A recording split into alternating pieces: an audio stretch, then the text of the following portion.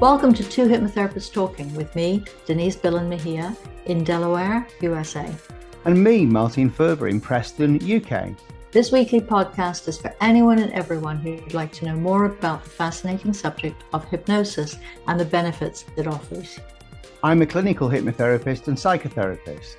I'm a retired medical doctor turned consulting hypnotist. We are Two Hypnotherapists Talking. So let's get on with the episode.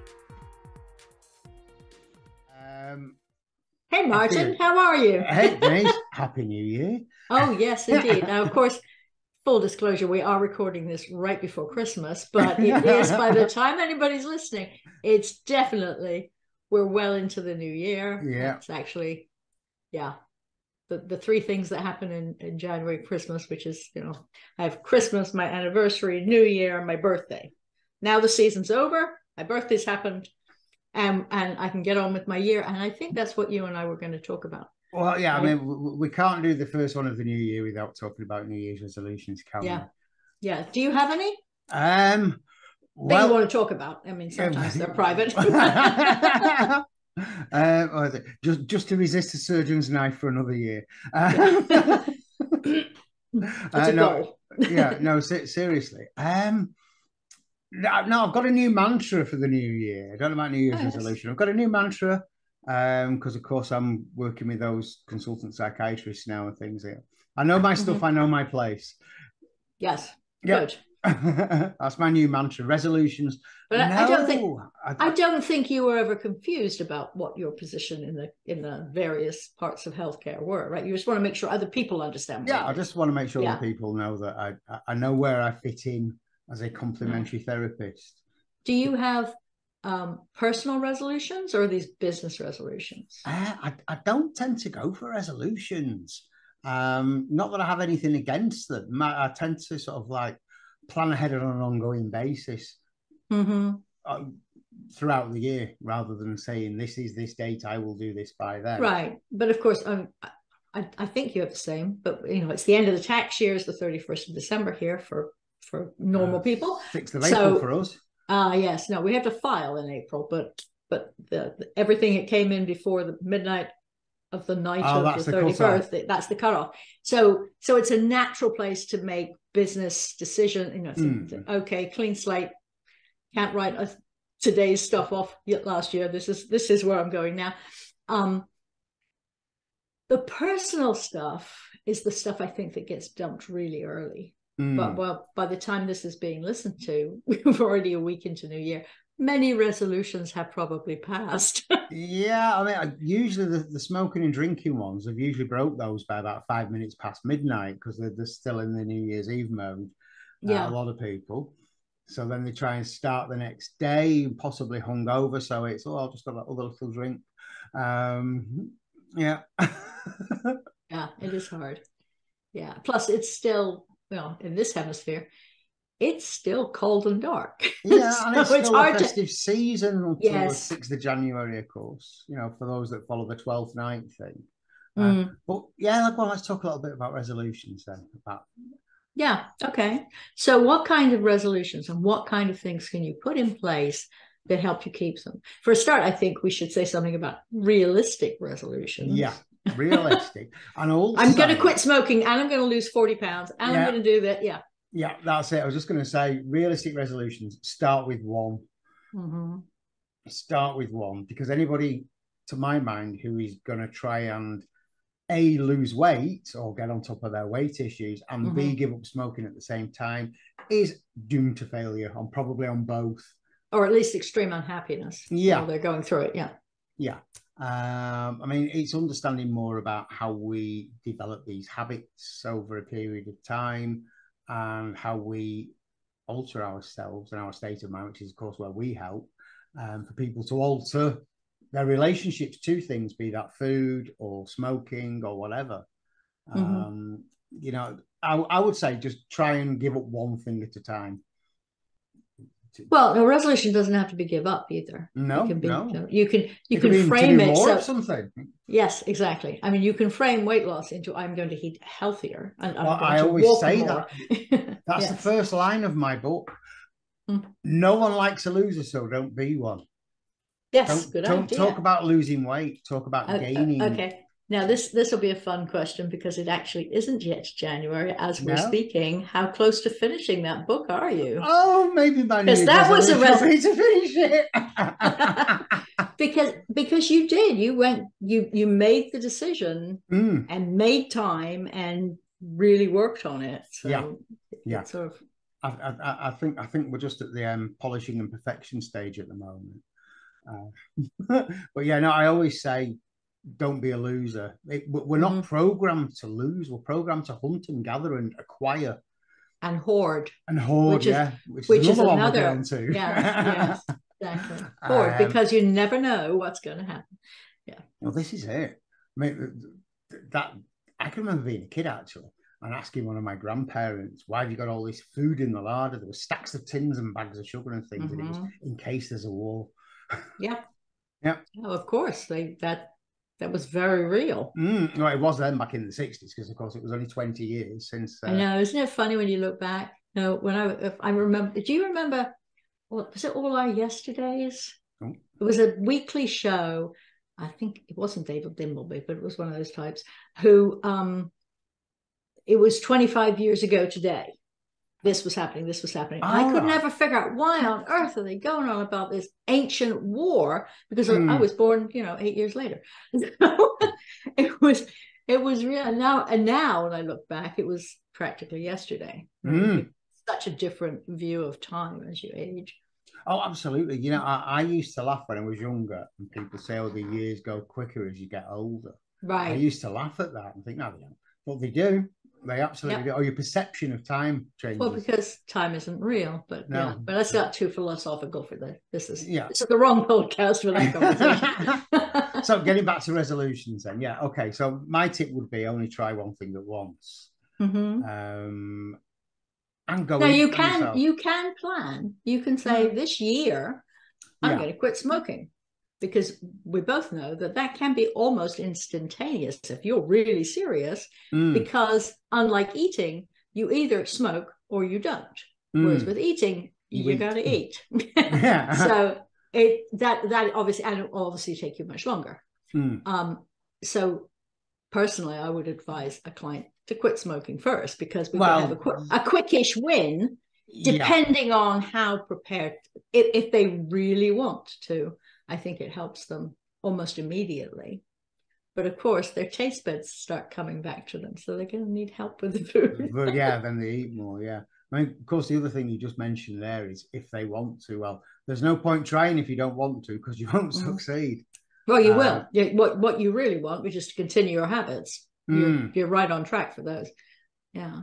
So do you advocate making a little mental list or even a physical list of what you actually wish to achieve in the year? Or do you ask your clients, you suggest that they make shorter increments? I'm going to have a first quarter resolution. I'm going to have a second quarter resolution. You can call them seasons if you prefer.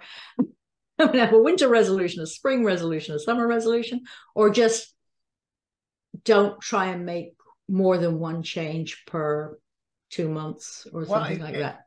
If I'm looking ahead with somebody, with a client, I will ask them, what will they be doing if they've achieved everything they want to achieve through the year? What will they be doing 12 months from now? Tell me about that, and get them to tell me in detail about how that will be, and describe it as in what they will be doing and what they won't be doing. And then we take a look back and see the steps they would have taken to get there. So we're positively introspecting rather than negatively introspecting. And that's all part of the process in examining the mindset before we embark on treatment, as it were. They're actually identifying the things themselves they need to do to achieve these steps. Right. So what other kinds of things? I mean, it's smoking and weight, because also people are looking forward to summer and being able to go to the beach and all those things. Do you deal at all with people who need to change their body image? Because that's a huge amount to do with how body image. Well, body image, weight management, they're linked. No, it's more other things where people are asking, for example, I want to be more confident in 12 months' time. Mm-hmm. So I would say, and what would you be doing when you are more confident? Not if, when you are more confident, what would you be doing? How would that be? Who would notice? What would they notice? And again, get the client to really positively visualize that future self. And the more they start to describe it, the more they get a feel for it. Yeah. I get a lot of people who consider, obviously, almost everybody, doesn't matter what they come to first, they always wind up talking about weight loss because this is America and there's a lot of people with issues. But body image is a large part of that, because people don't come in one size. We all seem to try and get to be one size. Anyway, another issue. More exercise. Do you find a lot of people come because they want to actually use the gym membership that they have and not be wasting their money, or do they want to? What is the primary driver for them wanting to establish a fitter lifestyle? Yeah, a more fit lifestyle. Strangely enough, most of the people I seem to attract people in my age group. And when I say that, I mean the broad spectrum of 40 plus rather than people under 40. Of course, I'm well over 40. And anything to do with weight or going to the gym or anything else is all about getting healthier. Or always seems to stem from getting healthier. Nobody comes to me because they want to suddenly be an Olympic athlete. Or turn into a muscle man, for example. But they do, they may well want to go to the gym and tone up. I suppose I'm fortunate that these people have realistic expectations. If somebody came to me that was 12 stone dripping wet and said they want to look like Arnold Schwarzenegger, then I'm not the therapist for them. Especially if they're already 40. Yeah, they need a personal trainer at the gym rather than a hypnotherapist. But they might need some help with getting out of bed in the morning and going to that appointment with the personal trainer. There are some of those. In which case I can help. Yeah. Yes. What about the kind of people you get with resolutions? A lot of confidence, a lot of, we tend to attract people who are in our same sort of general demographic. So I get a lot of women who are older, like me, a lot of newly single, and therefore uncertain. Unlike socially. You must have quickly. Well, there. yes, that is true. Unlike I'm not single, but there are a lot of women who have become single for whatever reason, death being certainly part of the equation in our age group, and they're used to interacting with the world one way, and now they've got to figure it out some other way. Some of them have been divorced or widowed 2 or 3 years before. And so and they don't know how to they don't know how they should feel when they go out and try and socialize. So a lot of it is confidence. So and sometimes there'll be a little bit of weight in there, and there'll be a little this in there, and the body image. And but a lot of people, actually, I'll say a lot, but several have come because they're not confident in their conversational skills. Okay. And so it's that sort of thing. I don't teach elocution. But it's yes, exactly. And, I'm in America, that would really confuse people. But a lot of it is looking back at things they've been successful in. And many of them are really successful. People who have had great careers. Of course, there's that double whammy that happens. People retired, and then they were widowed, or they retired and that changed the family dynamic and they got divorced, or they didn't realize how much of their social life was driven by the office and the friendships they had within that. Or even like you say, the office sort of things, invited to social events as a couple, whether the woman was there because of her career with her partner, or she was there supporting her husband or partner. Different contexts again. So I get a lot of that, and therefore a lot of the work that we do is just them reflecting, going back. Remember, I know you don't do regression, but it's a little type baby regression. We go back to last week's dinner party and we revisit the successes that you had at that party. When I say I don't do regression, I mean we don't go back and try and find a past life or find out if you were Anne Boleyn or something. Certainly, out of trance in the pre-talk, certainly we can talk about past successes and identify strengths. Absolutely, we can. Yeah, so that's a lot. And then, but I don't know that somebody would come to me related to New Year for a phobia or a fear, but they might if it's things like fear of public speaking and they've decided they need to do something about their career this year.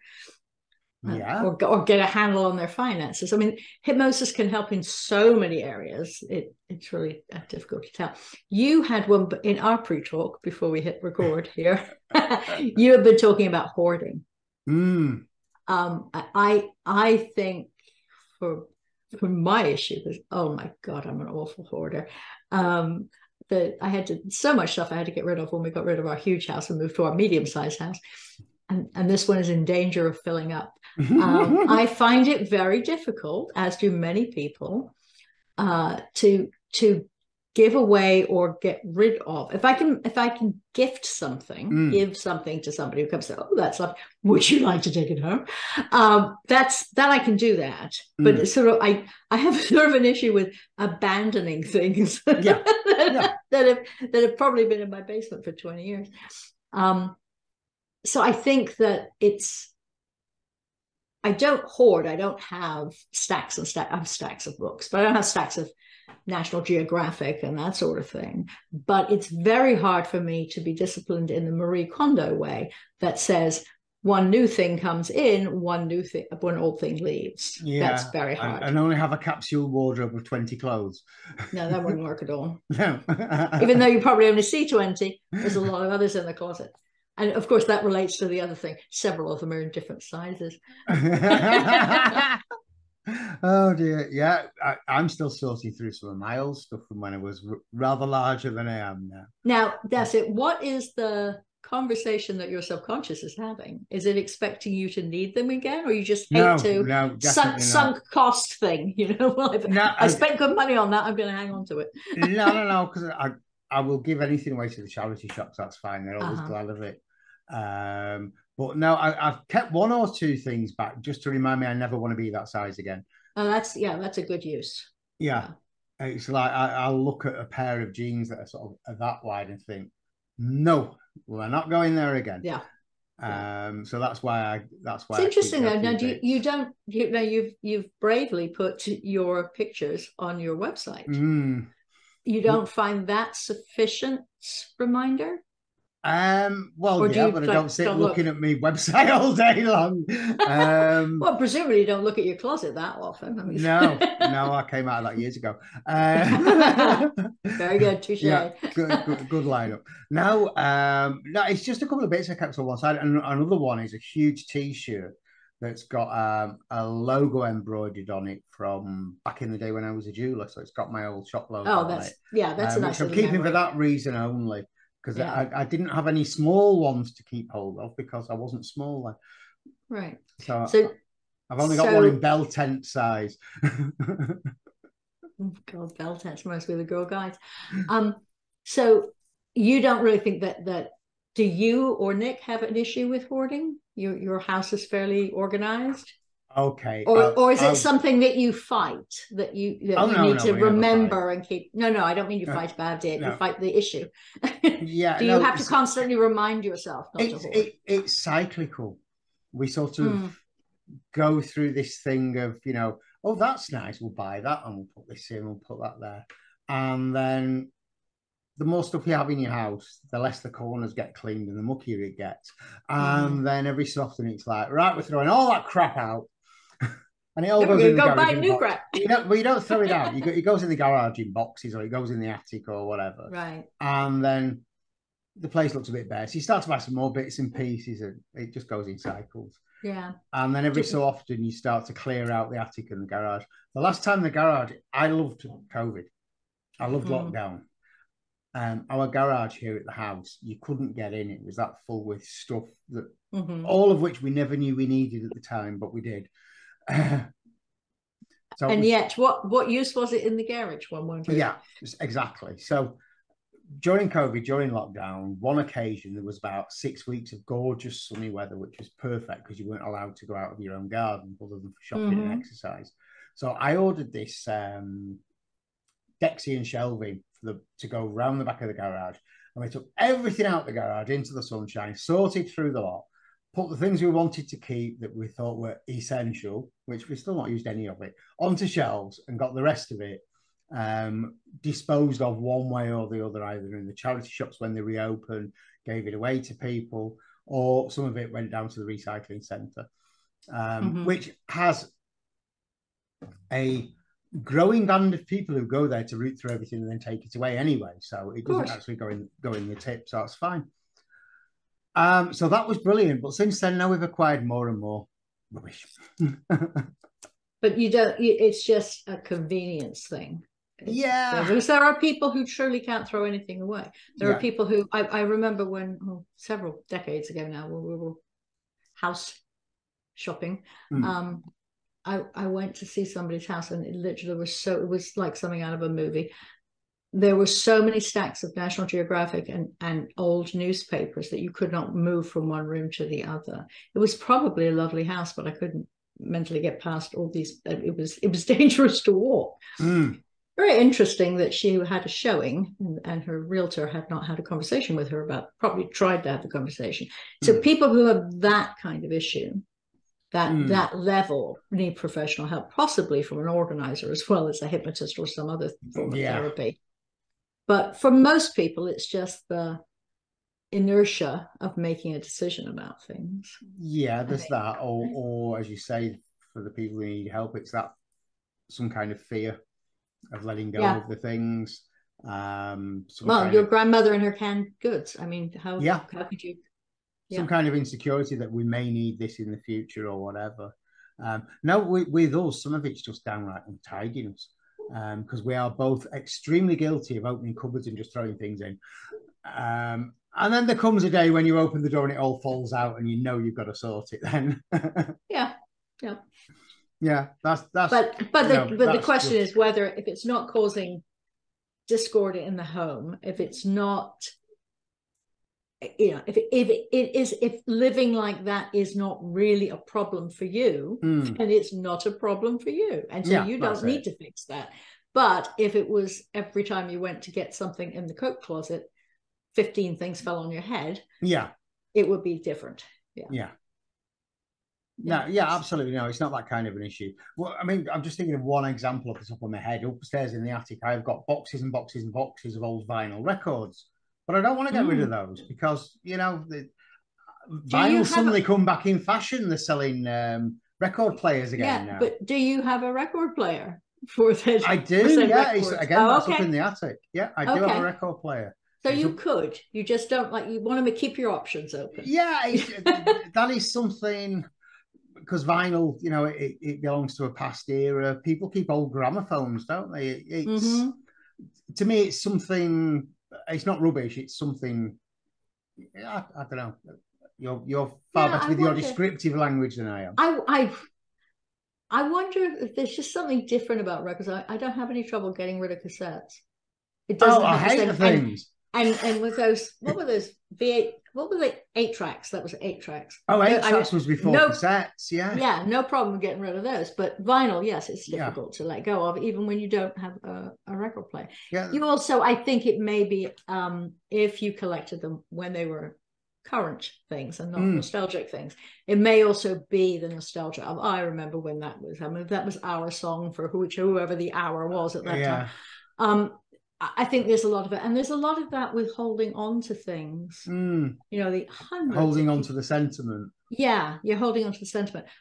It is recommended by many that you take a photograph and keep the photograph, but touching the photograph is not the same thing. No, I mean, this is it. While we're talking about the vinyl, I've got picture discs and coloured vinyl discs and that kind of thing. I mean, I suppose a lot of them are highly collectible, actually. But I don't think of them in monetary terms. It's just, it's the sentiment. It's the whole vinyl era. So I don't know. Our youth. Our youth, back in the day. But in terms of anything else, no, I've not had trouble letting things go. It's just getting that thing of, you keep acquiring stuff and then it's a matter of right, today's the day I'm going to tidy things up and sort things out. And then you end up with a big pile of stuff to get rid of. But I'll tell you something, when you do that, you know, I'll feel better for it afterwards when you've had a good sort out. Don't you find that if you clean the kitchen drawer out or a cupboard out or something? There used to be a Tupperware ad. I think it was Tomorrow and Rubbermaid. Tupperware. An ad. Yeah, there used to be an ad here. Or a couple. Oh, we've got too much stuff, and they go out and they buy these big totes and they put everything away and it's all organized. And they say, "Okay, now we got to go buy more stuff." Yeah, that is the danger. Replacing it with more stuff because you've really got to address why is it that you have the stuff. Yeah. Sometimes it's just you don't want, and there's also that weird phenomenon where things get cluttered and you don't see it after a while. You just subtract it from the picture. Yeah. Absolutely. Yeah. So your brain is keeping you in its nice, comfortable place, so you don't have to deal with it. Yeah, you turn a blind eye to it. Mm-hmm. Yeah. Now, go on. No, I was going to ask, what business resolutions do you have? You've had a pretty successful 2022, I think. I'm not complaining. It's been great. No. Yeah. So measuring success in number of people you have reached rather than whatever other criteria people may choose to use. We've got this podcast, which is great for us. If everybody's listening, that's fabulous, but we love talking to each other. So we got a podcast. You've got your Lancashire Telegraph, Telegraph. Yeah. Column, which is every week. You are, by the time this is being listened to, at least putting the very finishing touches to your book, if not actually in print. And you've got 2 sets of doctor's offices where you see clients, and you've just picked up another source, and you're teaching in an area too. I'm thinking of the diversity and inclusion group that you. That's the charity work I do. Yeah, that's I do a role model story. It's part of Department for Education training thing going into schools and teaching children about diversity and acceptance in general. Right. Just in general, just so everybody can embrace their differences. Well, that is the point of inclusion. Yeah. Everybody. Inclusion means everyone. That's my hashtag, by the way. Oh, really? Yeah, I set that up last year. But means everyone. You've gone from 0 to that. I don't think we knew each other in 2021 or the tail end of 2021. It was, it was just before the Christmas when we joined Sarah's group. Oh, yes, that's right. Yeah, because even though we were in the growth club, we hadn't crossed paths because of the time difference. So so you've gone a long way. So are you in? Do you have set? You don't have to say what they are, but do you have things that you definitely wish to achieve next year? Are you ready to take a big breath and sort of enjoy what you've already achieved this year? Sort of integrate those things. Yeah, I think I've got to the position where I want to be. What I would like to see now is I'm not particularly reaching out in any more directions. I'd just like to consolidate what I have, for example, like this podcast, get more viewers and listeners to it. Excuse me. I don't want to set any more podcasts up or anything like that. I'm more than happy with what we're doing. But to get some more listeners and viewers would be great. To be able to interact more with people in the comments, that kind of thing would be really lovely. The newspaper, that's great. Long may that continue. And then, as you say, I've reached out to some different bases to reach clients because I'm now accepting referrals from the psychiatrists that I work with, which is nice as well. So yeah, it would be good to, as one client reaches the end of their course of treatment, to get another one on board and to basically help as many clients with different issues as possible. I think, I'd like to broaden the issues that I deal with. That would be nice. And sort of broaden the spectrum of clients, different age groups, different backgrounds, that kind of thing. Because I do find the work I do interesting. I enjoy what I do. Good. Do you think you'll have a little less, you'll have more consistency? And I'm seeing clients at this hour of the day, because a big thing for me, as you know, when I'm working with my physician friends, is self-care, which means protected time for yourself. Yeah, absolutely. But from my part, though, I always think that if people, I regard what I do as private healthcare. And I think, to my mind, private healthcare is, the people who can afford private healthcare are working usually. They don't want to use their work time for the private healthcare. So you should be, for me, I think I should be available at times to suit them, which is why I'm available evenings and Saturdays if required. Yes. But you protect other time. Oh, I protect other time. Yeah. I absolutely make time for myself and my partner, because that's absolutely crucial. Yeah. That we, as you know, invariably Sunday is my one day I will not do anything. Not for religious reasons, for home reasons, because that's our day together, which suits us both. And if we get that one day, then we can support each other the rest of the week and put up with each other's working hours and that kind of thing. That's fine. So anyway, enough about me. What about you? What are your business plans this year, Denise? Because mine morphed a little bit, because I'm going to be doing some training for doctors. I know. Again, we're recording this before Christmas, and stuff isn't really going to be finalized until probably the middle of January, but it's definitely coming together. That I am hoping will allow me to be able to be a little more consistent with days that I can still do the things. When I was in full retirement, before I was well enough to work, when I had, I would go for lunch with friends, and I want to be able to build some of that back in. The ladies at lunch, exactly. I am married, so the weekend tends to be for family. Yeah. Because my husband, he works from home and he works weird hours anyway, but mostly because he has Zoom meetings in different time zones. But so that's important. But sort of, I love what I do, but I think I need to get more structure to it. And my resolution is to be a little bit more accountable to myself and do things on time. Of course, there's always something that shows up. There's social things that show up. COVID, for those of you who don't know, I managed to catch COVID just as it was going away. I'm fine. But it knocked out almost 3 weeks of work time. I couldn't do anything at all, and that threw me, because I had booked out time to do all this stuff, and I hadn't booked clients, so I could do all this stuff. Good, because I didn't have to go cancel clients. But it threw off late November and December for me.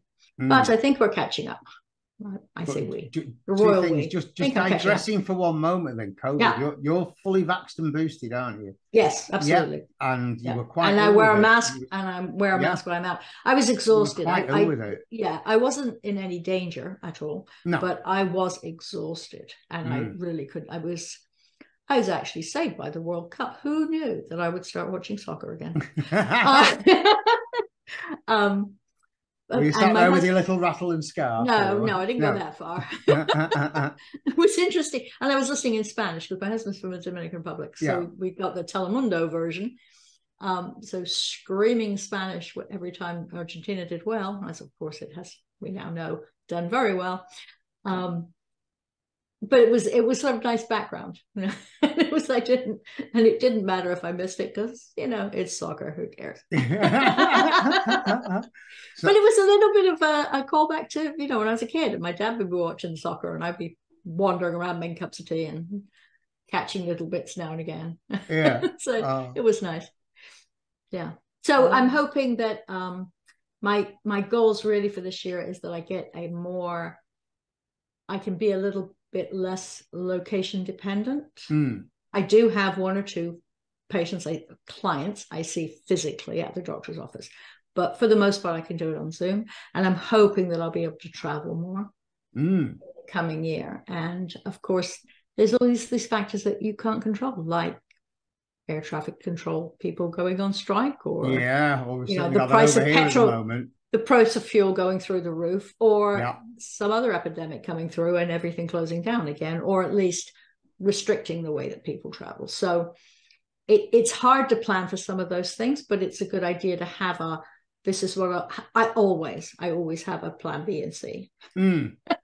Unfortunately, I also have a sort of mind that says, and I need a D and an E and an F and a G. I need to make two or three really, really good ones. Yeah, it's good to plan ahead, though. I mean, if COVID taught us anything, it is that everything we've got can suddenly be taken away at the flick of a switch in terms of the lockdowns happening. I mean, okay, just getting back to that conversation we had earlier, when one of my grandparents said, oh, these tins are in case there's a war. They never said in case there's a plague. It was never on the agenda. Well, it may well have been in your thought process, even though we're not allowed to mention the D word. It may have been on your radar that there could be some kind of big contagion or something. I wonder if it was, though. They had been through the big polio epidemic. When my grandma, you're 10 years younger than me, so you're presumably your grandparents are 10 years younger than my grandparents. My oldest grandparent, who's of course long gone now, was born in 1901. So that person went through, and my mother's mother was born in 1908. So she had gone through 2 world wars, losing children to diseases we do not lose children to anymore, thankfully. All of those things. So I think there were a lot of things they did that they didn't talk about because this is just the way you live. Who needs to talk about it? This is what what you do. You're listening to us now. At least it's the 8th of January. Next week's edition, we'll have Sarah. Next week's episode, we'll have Cheryl and Larry Ellman, and they're going to be talking about the Dave Ellman, a lot of things, but they'll be talking about the Dave Ellman Legacy Conference, and we're putting a link in the show notes that will seem to be a little erratic because they're not to do with this call, but we want people to have a chance to look at the conference because it's coming up on the 20th, 21st, and 22nd. It is, absolutely. For people in the UK, and for perhaps people who aren't that familiar with hypnosis and are just showing an interest, Dave Ellman was a very famous hypnotist in the 1950s and 1960s. He was on television, and he trained medical doctors in the use of hypnosis. His son is Larry Ellman, and his daughter-in-law is Cheryl Ellman, and they are on next week's podcast, and they are sort of hypnosis royalty, part of a hypnosis dynasty, I suppose. Indeed. So well worth tuning in again next week to listen to that conversation. And by all means, check out the link below ahead of time to know more about the conference, particularly if you are a hypnotist yourself, because there's tons of value in that conference. We've enjoyed listening this week to the entire contents of Denise and mine's house. Well, we told you it's just 2 hypnotists talking. Yeah, it is. All right. Okay. We'll see you again next week, buddy. Denise, with our guests. Okay. Okay. Bye.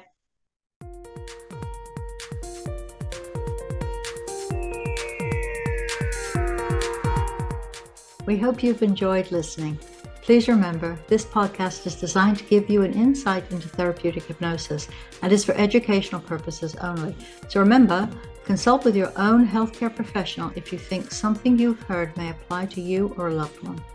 If you found this episode useful, you can apply for free continuing professional development or CME credits using the link provided in the show notes.